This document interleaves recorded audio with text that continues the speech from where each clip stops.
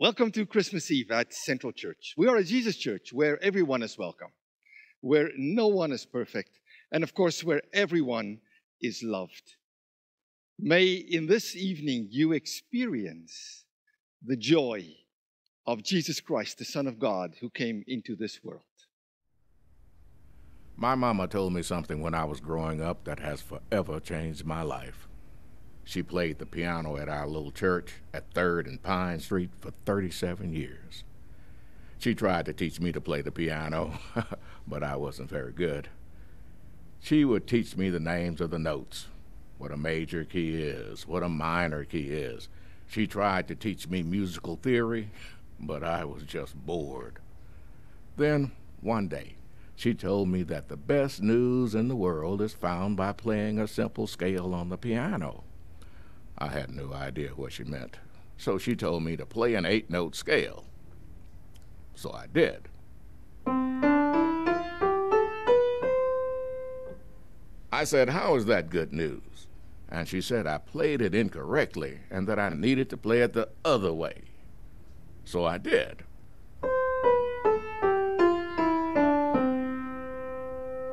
Again, I said, "How is that good news?" And she said, I played it the right way, but I needed to add the pauses. The pauses?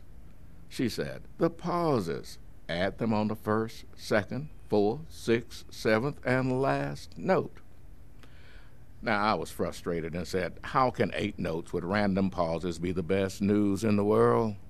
Then I got up, walked away, and went outside. Frankly, I didn't care what she was talking about. I didn't like playing the piano anyway. Well, years later, my mama got sick and passed away. As I was thinking about her, I remembered what she told me about the piano. Not only that, I still remember the notes she told me to pause. The 1st, 2nd, 4th, 6th, 7th, and last note. So I sat down at her piano and played the scale with the pauses.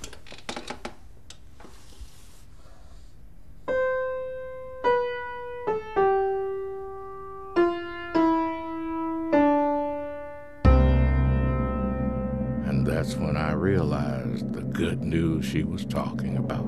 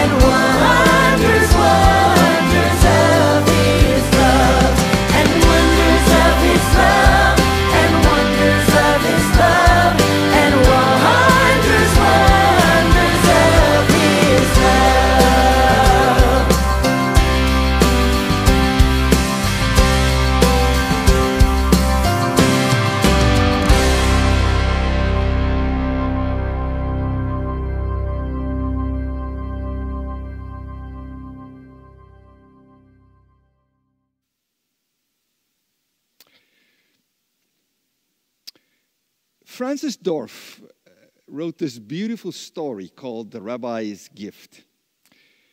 In the story, he tells the tale of a wonderful monastery that was always vibrant and strong and alive, and young monks came to study there, and people came to pray there and be blessed there. But over time, it lost some of its joy and its passion, and slowly but surely, the young people disappeared, and people didn't come to the monastery that often anymore, and it kind of just tethered down to a small group of monks and the abbot that stayed behind.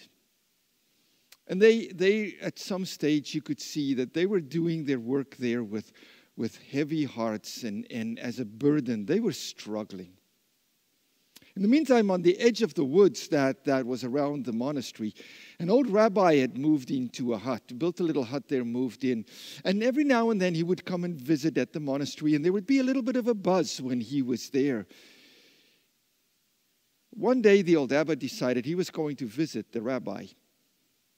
He journeyed to the edge of the woods, came to the rabbi's little hut, and as he came closer, the rabbi stood in the door with arms wide open and welcoming him, saying, come on in, I'm so glad to see you. And they went and they sat at the table, and they opened the word, and they read the word together, and they prayed, and then they started crying, both of them. And then the rabbi looked at the abbot, and he said, I know that you are doing your work with heavy hearts, and it's become a burden for you. And you have come to me today to ask for a word. And I have a word for you. But here's the important thing about the word. I'm going to say this to you, and you are only allowed to repeat what I have said to you once. And after that, you are never allowed to speak about it again. So he leaned forward and he looked into the abbot's eyes, and he said to him, the Messiah is among you. For a moment, the abbot was kind of stunned. The old rabbi got up and opened the door, and the abbot left, walking with just his thoughts, never looking back. The next morning, he called the monks together for a meeting, and he said, I went to visit the rabbi, and I asked him for a word. And this is the word he gave me, and we can only say this today, and after this, we are not allowed to talk about it again. And they all listened intently, and he looked at him, and he said, the rabbi said that the Messiah is among us. And there was a silence. And then you saw them kind of looking around, and they were thinking, could it be that it could be Brother Matthew? Or was it maybe Brother James? Or maybe was it Brother John? But none of them knew.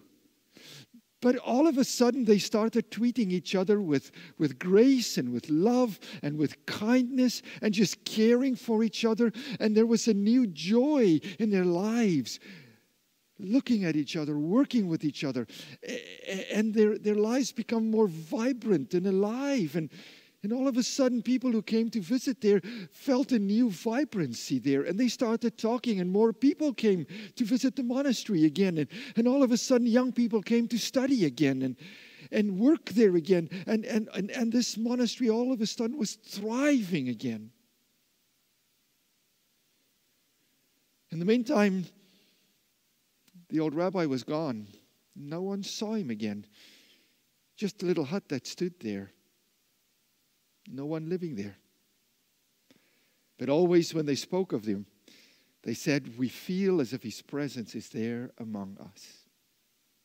Now, I tell you this story because I think it's a good example of a heading for the story that I am going to read you this evening. And yes, for Christmas Eve, we always have one of the Christmas stories, but I'm not going to read that, going completely off kilter a little bit here.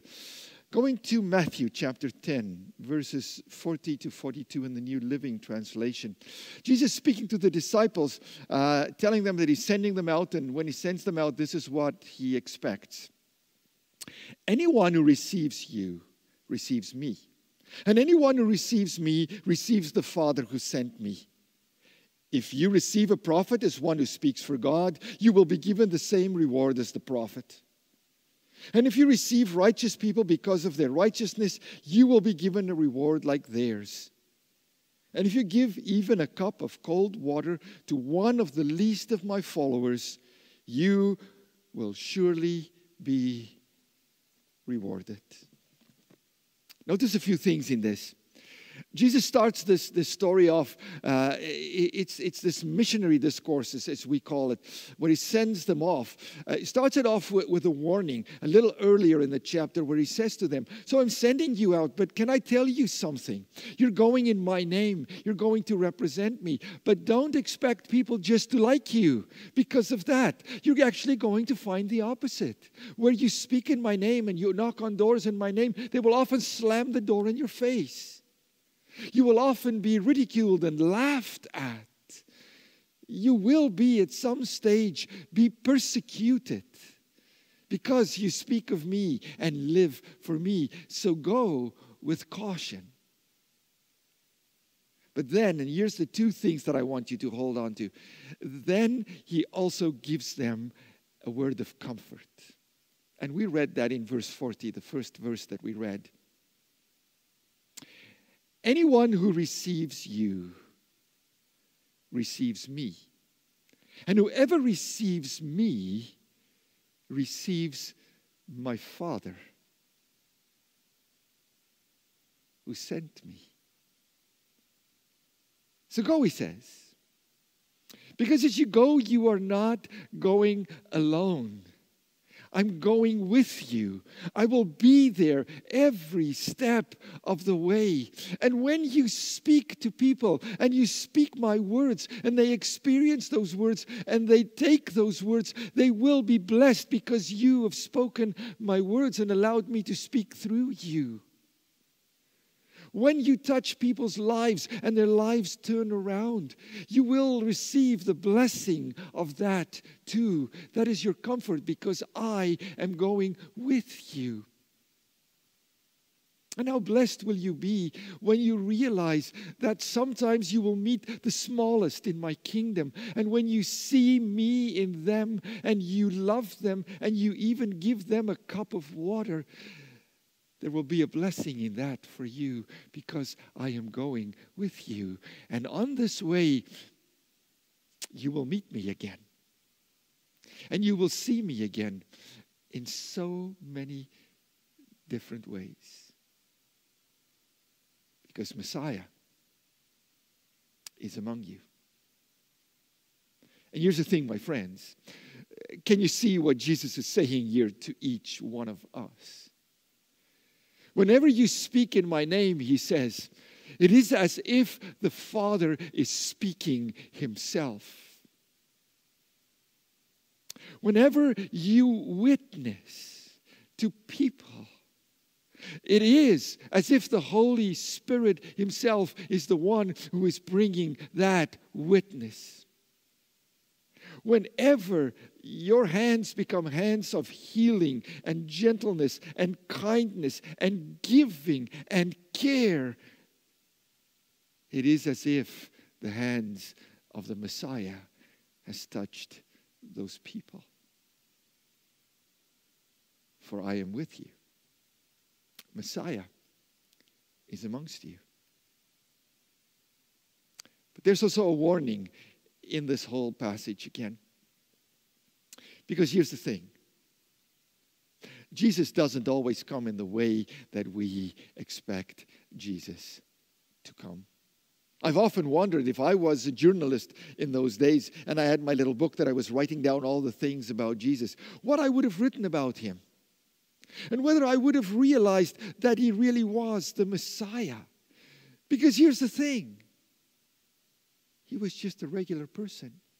And you found him with all the regular people. He doesn't always come and appear in the way that we expect Messiah. Let me ask you this. And let's be a little honest when we ask this, right? Imagine you were there on that evening and you walked into that stable or that manger and there's this little baby lying there.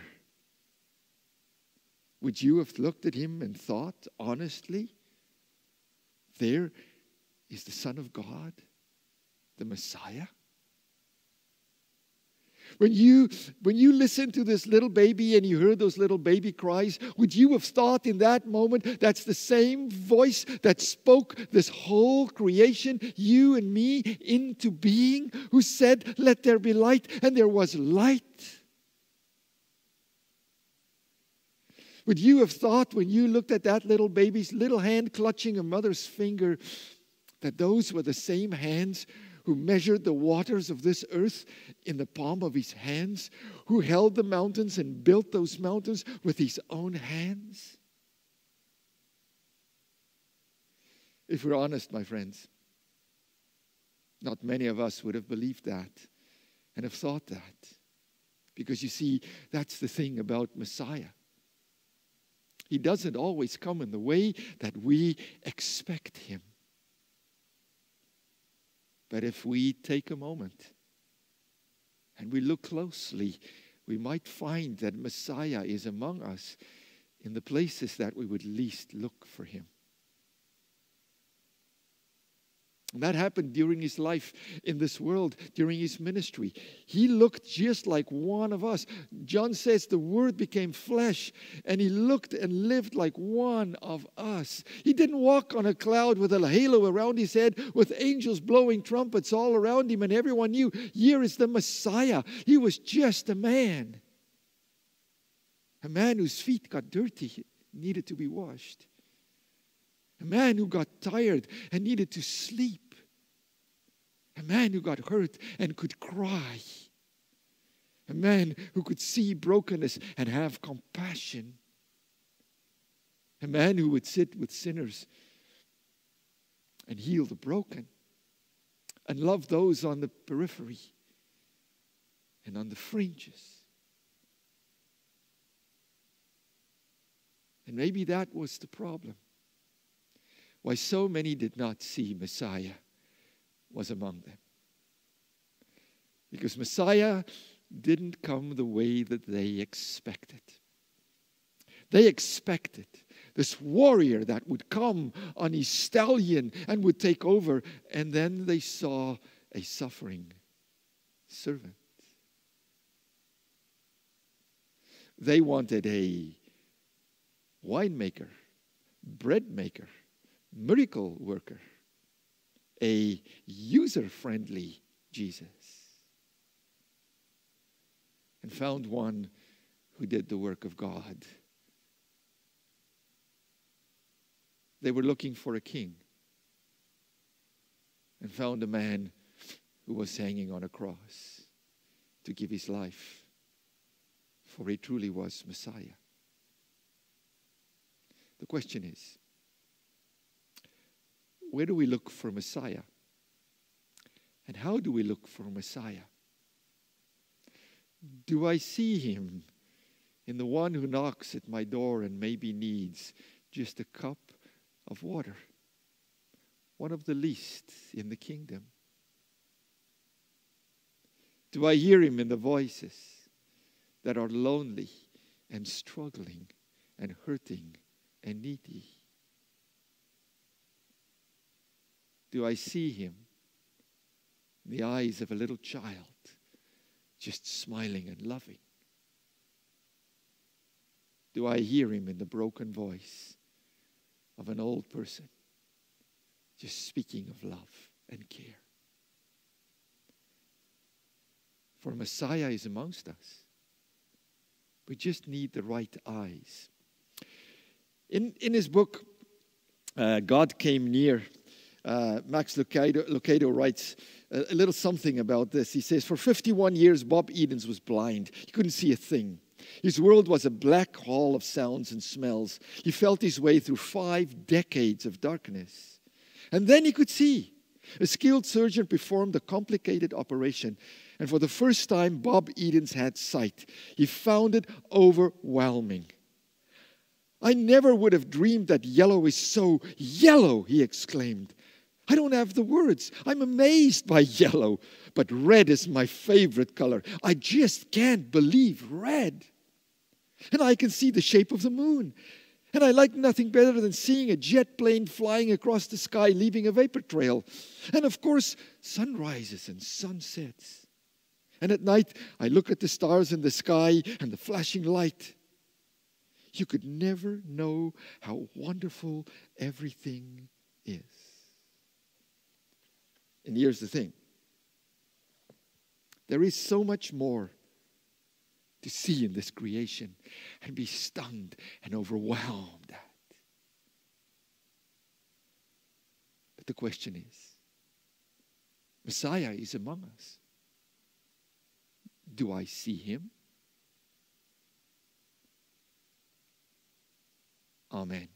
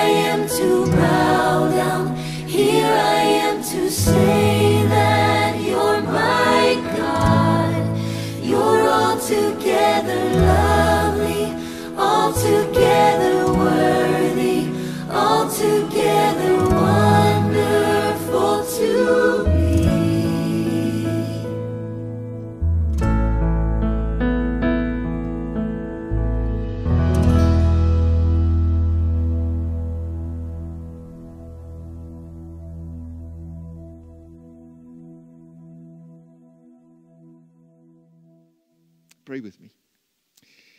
Thank you, Lord Jesus, for coming when you came. Thank you for the way in which you came, for you know us, you understand us, you walked with us. Sometimes, Lord, in this world you are there, and we are so busy that we don't see you. Sometimes you are there, and we just don't look and we don't see you. Open our eyes, Lord, that we can see Jesus. Open our ears that we might hear his voice. And then take our hands and take our lives and let them become lives that live Jesus. For we are people of Advent who know that Messiah is among us. For Messiah had come. And we glorify your name. Amen.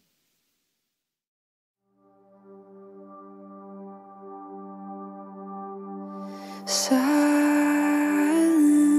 night, holy night, all is calm, all is bright, round the unvirgin mother and child. Holy infant, so tender and mild, sleep in heavenly peace, sleep in heavenly peace. Silent night, holy night, shepherds quake at the sight, glory stream from heaven afar. Heavenly hosts sing hallelujah. Christ the Savior is born. Christ the Savior is born.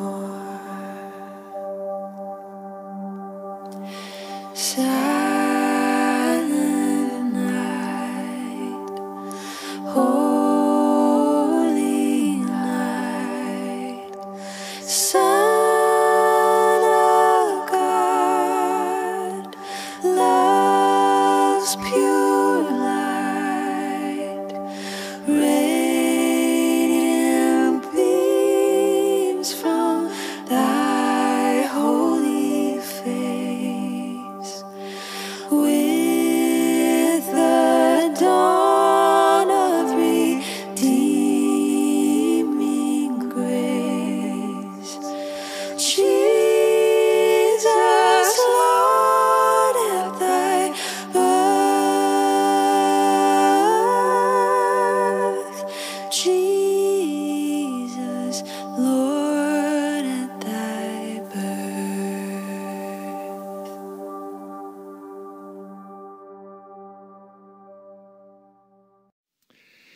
It was wonderful to spend this evening with you. And as you go into this weekend and as you live up to Christmas, may you find joy in your families. May you find joy in this time of Christmas, knowing that Messiah had come. And as you find this joy, remember God's promise. That the grace of our Lord, our Messiah, the one who came to be among us, Jesus Christ, and the love of God, our Father, the one who sent him to be among us, and the fullness of the Holy Spirit who lives in us and shows Messiah through us, will be with you today, tomorrow, and every day. Amen.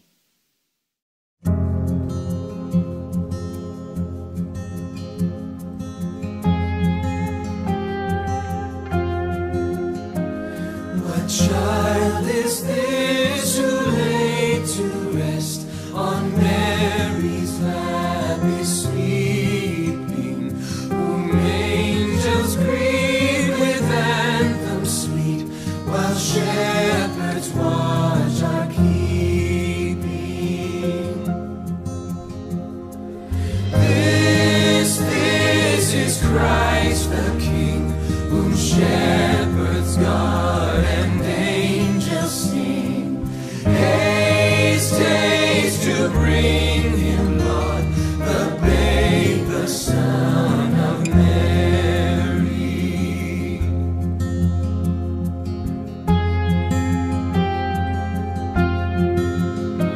So bring him incense, gold, and myrrh, come peasant king to own him. The King of kings salvation brings, let loving hearts enthrone him. This is Christ the King, whom shepherds guard and angels sing. Haste, haste to bring him, Lord, the babe, the Son of Mary.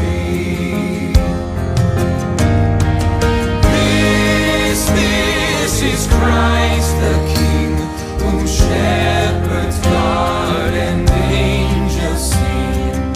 Haste, haste to bring him, Lord, the babe, the Son of Mary.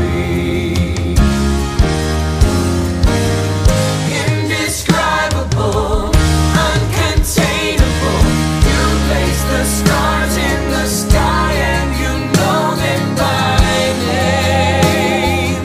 You are amazing, God.